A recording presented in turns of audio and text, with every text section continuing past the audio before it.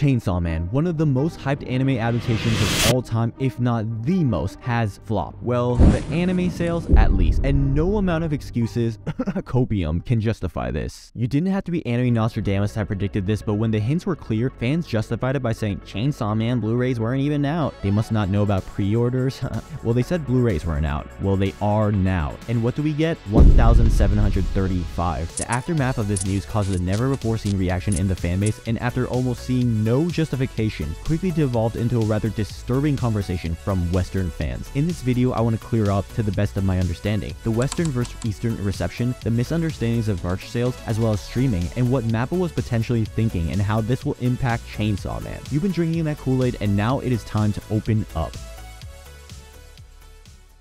This video is sponsored by the like button. With the power of algorithms coupled with the dislike button, which I'm used to receiving, it creates a perfect storm for an echo chamber. Press the like button today to break out of this echo chamber. Psst, it's free. More on this later. Thank you, like button, for sponsoring this video. Before we continue, we need to clear some things out of the way. In this tweet by Canapa, merch sales have nothing to do with popularity or success. True, but I'd assume there should be a positive correlation at least. Keep in mind, it does not imply causation, but there should be a pretty strong positive correlation. And I'm also gonna assume most fans have never bought any merch in their lives, let alone DVDs and Blu-rays. I mean, myself, I don't even own a DVD or Blu-ray player. And modern anime is not reliant on physical media sales, true, but they still factor in other economic decisions. For example, they are definitely using the Blu-rays to promote MAPPA's Chainsaw Man Festival. More on that later. And the last tweet here basically sums up this thread, not a metric of popularity. I'm not sure what prompted these types of tweets, but I'm sure there were some really dumb comments that just got buried by the time I checked. However, I feel like we shouldn't put aside Blu-ray and DVD sales just yet. Though they're not indicative of quality or popularity. For example, Vinland Saga apparently only sold 200, and that is a great show. And no, I'm not saying Chainsaw Man is a great show, sorry.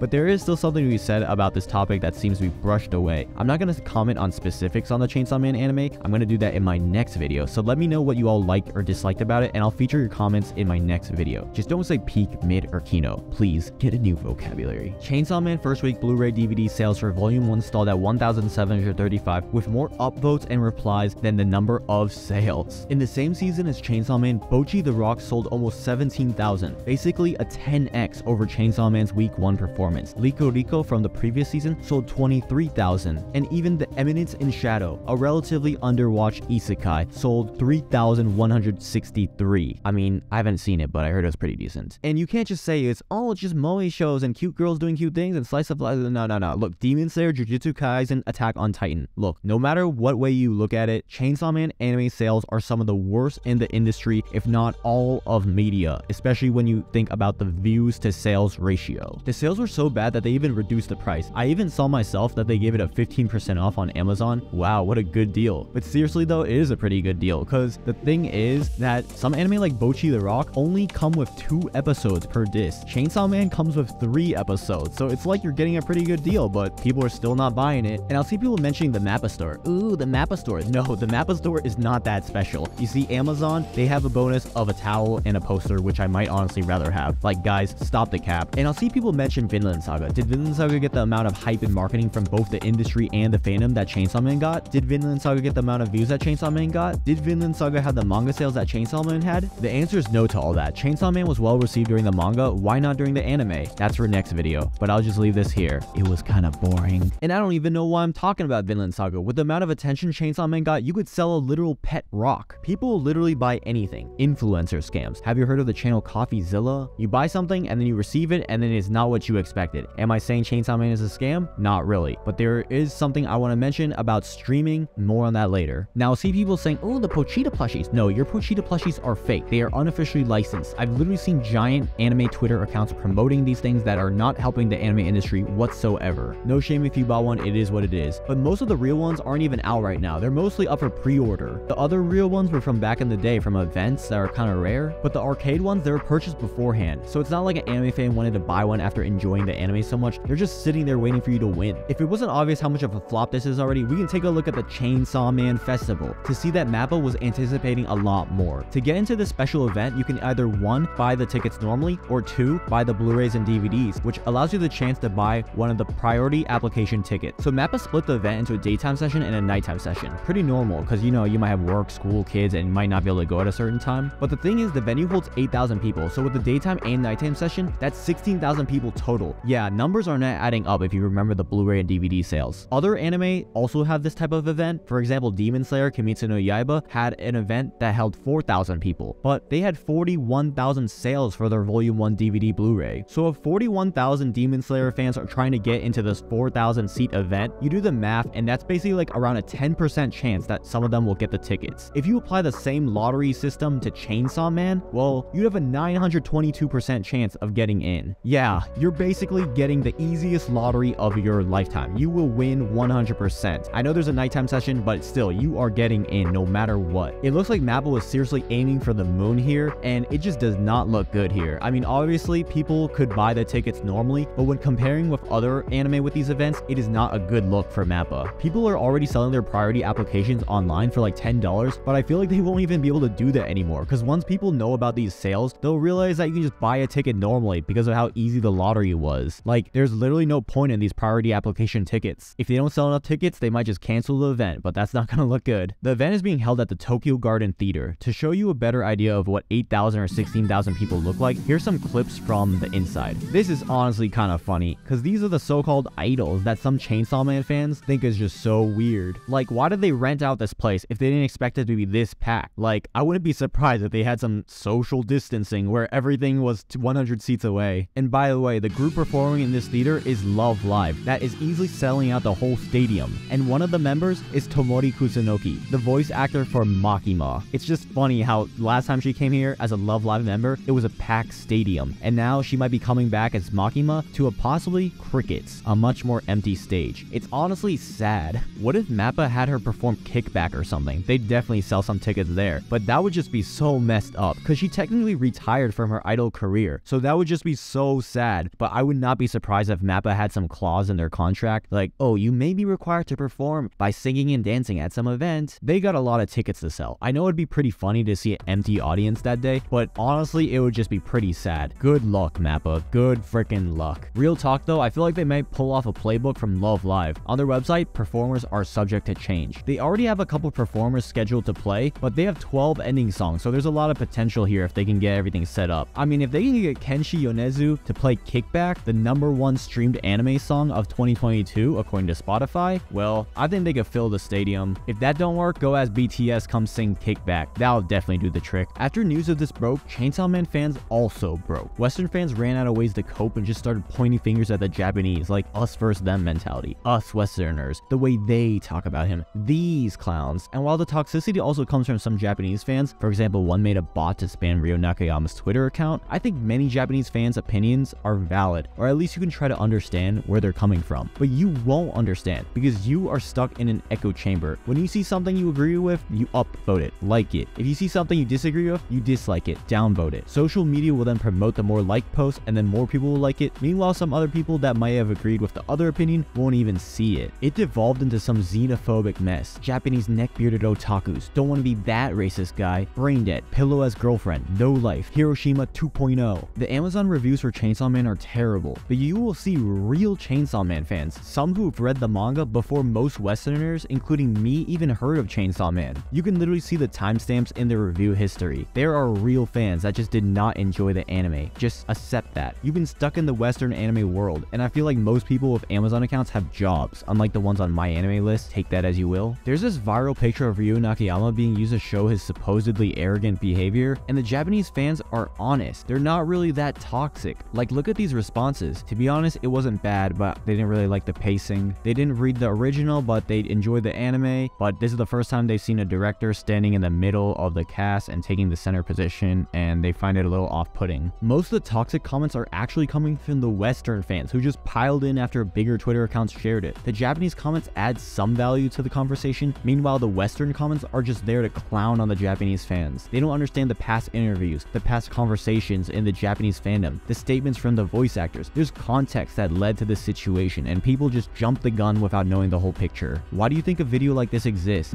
You ain't here watching Clorox! Chainsaw Man fans literally go unchecked in the West. This Japanese fan went on Reddit to express how sad that people were calling Japanese taste horrible. Most people are being supportive, but panel to insult Bocchi fans. They definitely got the Bocchi fans real good. good, but how did this even have 74 upvotes? But if you say even one bad thing about Chainsaw Man, you'd be downvoted and ratioed so hard. Fake information gets spread around unchecked as well, if it supports Chainsaw Man at least. Like bro, just Google it. You can buy Chainsaw Man on Amazon. How did this even get so many likes? Everyone knows the hive mind behavior of these fans. After My Anime List tweeted about how Bocchi the Rock surpassed Chainsaw Man, why did they have to reply with this after? There's definitely a reason. When making a post about the anime sales, why do you have to clarify that some stores don't report numbers? This isn't something special about Chainsaw Man. There's definitely a reason. I feel like people are missing the point when they ignore DVDs and Blu-rays and just talk about streaming. In general, people are not saying MAPPA is going bankrupt. People are not saying Chainsaw Man is unpopular. It's just that the Western fans got exposed to different opinions, which I believe are pretty valid. In East Asia, people conform in public, but in private, they are pretty much honest. The Japanese even have a term for this. This is different than what I believe is happening online in the West, especially with Chainsaw Man. Everyone is seeking validation, so it leads to conformity. It's not just some stupid Twitter drama, it's bigger than you think. On average, a whole country has a much different opinion on your favorite anime than what you thought everyone agreed with. For now, because I hope this awakens people to be honest with themselves. And this isn't just about anime, but going back to anime, we see the Japanese equivalent of My Anime List, and the ratings are just okay, nothing amazing. The Chinese equivalent, nothing special there either. Like, how are you gonna call Japanese people brain dead when they got some of the best education in the world? Like, it would be so ironic if these people were from the US, right? Would they be saying the same things to the Chinese fans too? Because Bangumi, the Chinese anime site, actually has a ranking where they combine multiple anime ratings from other websites, including My Anime List, to create an aggregate score. Bro,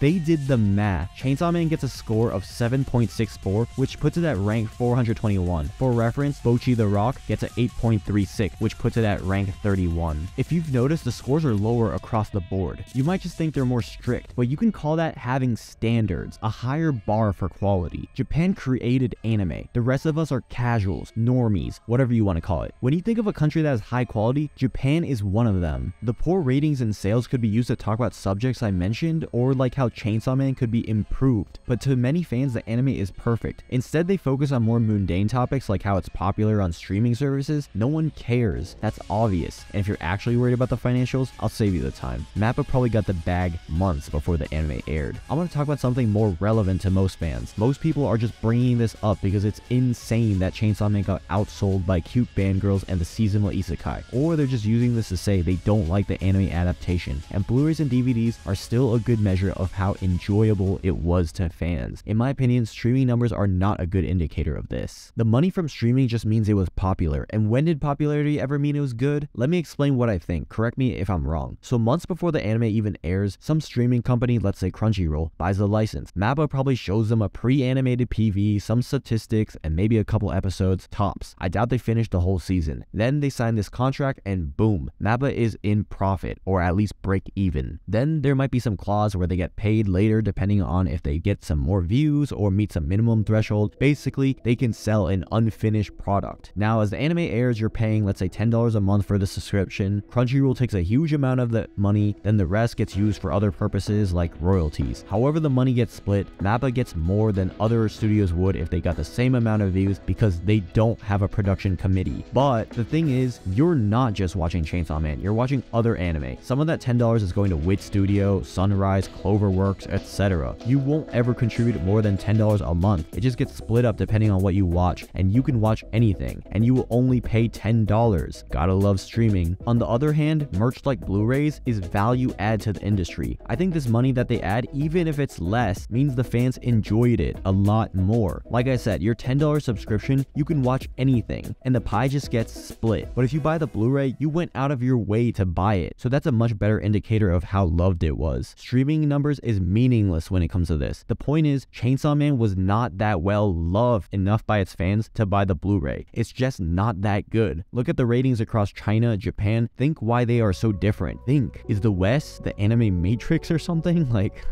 and I wanted to bring up this website that tracks the retention rankings. Basically, on Twitter, people do this thing called live tweeting, and so this website tracks those users. So by episode, how much it's retaining those live tweeters.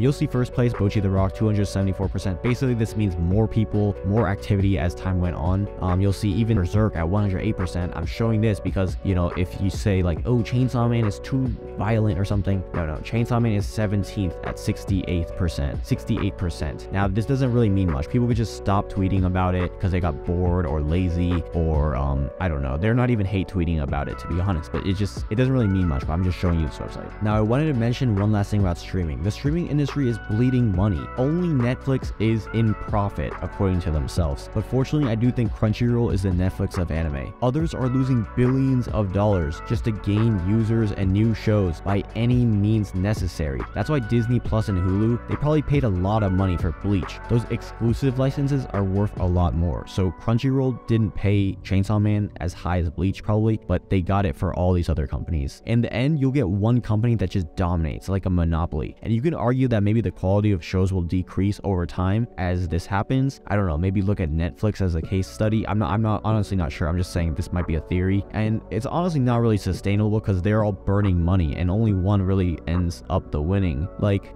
there's sustainable ways like crowdfunding. For example, Jashin-chan Dropkick is one anime that did that, but MAPPA won't do that because they want to take that juicy American money from Netflix, Crunchyroll, etc. And they're going to take that money, give them the anime, then Netflix is going to have a bigger library, and then more users are going to stay on Netflix, and then Netflix is going to buy another anime from MAPPA, and the cycle is just going to keep repeating and repeating until they become a bigger and bigger monopoly. That's it. Peace.